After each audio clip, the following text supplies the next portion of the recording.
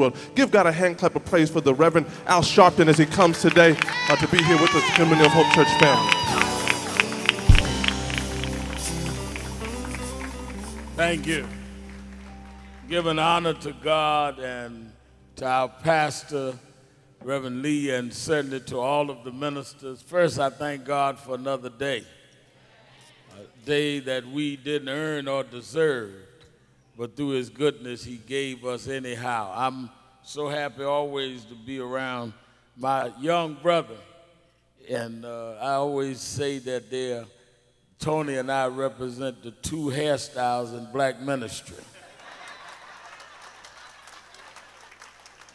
We go from one extreme to the other. Everybody else is in between.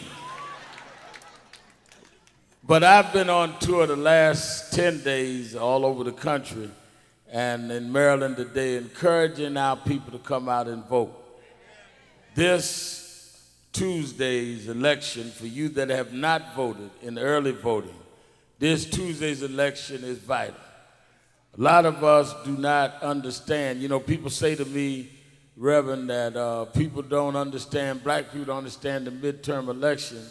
I say, well, because it's the first time we had a term. So anything new, you don't need to feel bad about understanding. Understand, it's the first time we had a black president.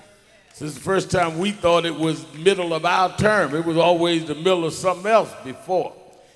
This is important because the president cannot do what he needs to do if he does not have the people in Congress to help him do it. It's like having a quarterback with no blockers. He can be a great quarterback, but they're going to sack him every time he gets the ball. Now, a lot of us getting all concerned and upset we haven't got everything we want, and nobody complains more than I do. And Tony joins me in marches. I thank him for helping us with Reclaim the Dream in anything we do.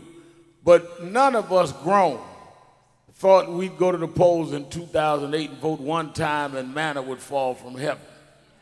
We knew this was going to be a process. When you look at the history, even in the 60s, 68, at the end of Dr. King and Malcolm and all of that, in 68, the country still elected Richard Nixon. And then he re-elected 72. And would have gotten another Republican in 76, but they caught Nixon's boys breaking and entering into Watergate. So then we had 4 years of Carter. Then we went right back, 8 years of Reagan, 4 years of Bush Sr., then had 8 moderate years of Clinton, then 8 years of Bush Jr. So when you count up all those conservative years of Nixon and Reagan and 2 Bushes, 24 years of conservative tax cuts to the rich, trickle-down economics. You don't expect a brother to come in less than 2 years and flip all of that.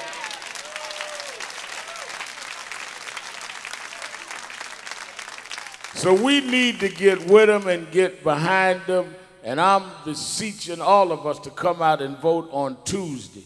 We fought for the right in our grandparents' time.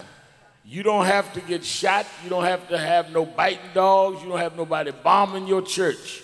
All you got to do is get up and take 20 minutes to vote for your children and vote for your mother's Social Security on this Tuesday.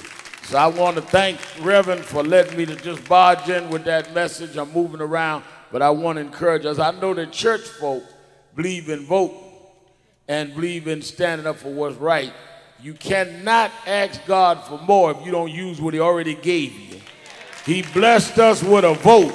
We need to use that, and he'll bless us with some more. Thank you. God bless.